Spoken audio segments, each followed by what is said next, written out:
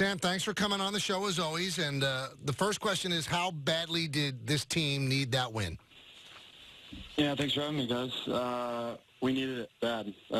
It was really good to come out with a team victory. The last couple stops that our defense got were huge. Obviously, we'd like as an offense to go down there and score and put the game away ourselves. But, again, we played total complimentary football that game, and it was awesome to see. I don't want to sound like a broken record, but, again, great start. What do you attribute that to, that you guys just seem to get off to those great starts? And then I guess to piggyback that question, what slowed down a bit in the second quarter, and what adjustments do you think the Giants made? Yeah, again, we talk about it all the time, start fast, finish strong. I think, the last few weeks, obviously, we've been starting fast and haven't been finishing strong. And this game we did. I think the second quarter, we just got in a little bit, of a lull. We had a couple of things. I think I could have done a lot better job of getting the ball out of my hand in certain situations. But I think it was just, the Giants having our number on a couple of those big third downs during the second quarter. Did you guys feel pressure? I mean, the losses mount. The Dolphins, you end up losing to them, and they end up winning 2 in a row with a win yesterday against the Colts. But did you feel pressure? We've got to get this monkey off our back. We hear people. We know what they're saying. We've got to get a victory. No, I don't think there was any pressure. I think, for us, it was really just about going out there and executing. And I say that truthfully and honestly. Every single day we go in the locker room, we go into meetings, we go to practice with the same mindset every single day, and it's just executing what we have to do on offense. Defense does the same thing, and obviously special teams is doing their thing. So for us, it's just about playing complimentary football once we get out there in the game, and I think we really did that against the Giants. And again, I'm just really, really proud, of the guys in that locker room, because we got up early on them. We found ourselves down a little bit there too in the second half, and then we battled our way back. It was a really good thing to see, and super proud of the boys. Is it surreal? I guess it's a better question for the Giants because they were the road team. You were home, but still, how often are you home where the other team's got a lot of fans there and they share the same building as you? So even though there may not be a rivalry, Sam, which is just a weird set of circumstances that you're playing a team in the same building that calls their place home. Since we were the home team, it was probably more strange for them. Because they had to come out of a different locker room and, warm up on a different side of the field. So for us, it was nice. But, coming out, I thought our fans were super loud. They were awesome. Even, when the Giants had a third down, the defensive chants from the crowd were, loud as ever and, loud as they usually are when a team from out of the state comes in and plays us. So the fans came up huge. The Jets fans came in abundance on Sunday, and I'm just really happy that we came out with a win, and I know all the Jets fans are as well. Sam, maybe I gave bad information to a fan on Friday, but I thought the Giants have their own home locker room and you guys have your own home locker room. You don't have the same home locker room, do you? Yeah, I think you're right. Actually, now that I think about it. Okay. Yeah. They just had to come through a different tunnel, right? Yeah, different tunnel. I just wanted to make sure. I'm sorry.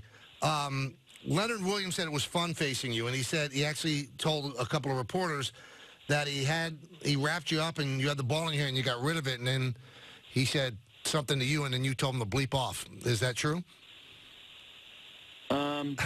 To be honest, I'm not really sure what I said. I might have said that. Right. But he said you said it in a fun way. Yeah, I'm always messing around out there and having fun. But, especially with Leo. I've known him the past couple of years, obviously, and he went to SC. So, every time Leo got in there, I was messing around with him. So, it was fun. It was fun to go up against him. Obviously, he did some damage, and Leo's a great player. It was different going against him this time, but, obviously fun to play against him, too. So you guys will be very slight underdogs this coming weekend in Washington, but trust me, I know, going to Washington, it's not really like playing a road game. It'll probably be at least a split crowd-wise. This is a team that is now deciding to go with their rookie quarterback the rest of the way. So do you see this coming weekend as another opportunity, a really good opportunity to get you guys back in the win column again, put a little streak together? Yeah, I think every single week we should look at it that way. Every single week's a good opportunity for us to get better, because every single week we're building, and I feel like we are getting better every single week. And so I think it's up to us this week on how we attack practice and how we attack, meetings and all that kind of stuff, and make sure that we stay on top of it. Make sure, like I said, that we're getting better every single day, and hopefully with that we'll come away with a win on Sunday. All right.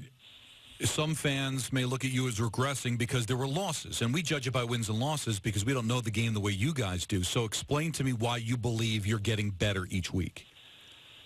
Yeah, I think, with every single week, I feel like I'm making decisions faster. I'm feeling a lot more comfortable with the offense, the protections especially. So, I feel like with some of the oddball stuff the Giants threw at us, I was very well prepared.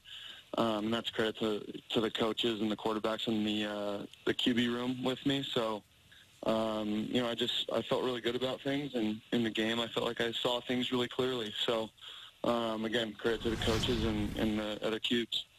Now, maybe you could give us some clarity on this. We have Adam Gase on every Tuesday, and he just seems, Sam, as if, he's so flatlined. Like, none of this flustered him. The losing didn't fluster him. I mean, is he like a duck? He's paddling a lot underneath and we don't see it? I mean, did you see that side of him, that the losing was eating at him? No, not at all. And that's the best part about, Adam, is that he's so process-oriented. And when you're so, process-driven, process-oriented, and, you understand that, that's what it takes. It takes patience. There's going to be some ups and downs. But at the end of the day, the downs, it's going to be worth it once we get up top. So I think that's kind of the mindset that he has, and he understands, besides him and the coaching staff, for every single player really, and also besides, Demaryius Thomas, who's been in the system. It's our first year in the system, and it's going to be a process, but that's not an excuse. It's just the truth. So that's kind of how we look at it. But no, I never felt that Adam was ever flustered by any of the media or anything like that. It was about us. It was always about the process, and that's how he's always been. And does that comfort you in the room to know, all right, there's no panic in him, so we can relax? Absolutely. With him, his confidence being sky high, no matter what the result is, that's always going to, ripple confidence through everyone. How do you feel about Chris Herndon? I mean, what a nightmare season, huh? Yeah, it sucks. It's not fun to go through stuff like that. Obviously Chris is not just a great player, but he's a great person, so you just feel for the guy, and I know he's going to come out the other side better as a person and as a player, I believe. Finally, you said after the game you guys think that you have a chance to make the playoffs. Is that a real goal, or is it just game by game? No, I think for us it's game by game. I was definitely, I think, with that comment, caught up in the moment a little bit, coming off high after a win that we really needed. I think for us it's really about taking it one game at a time, and, that's where I'm at with that.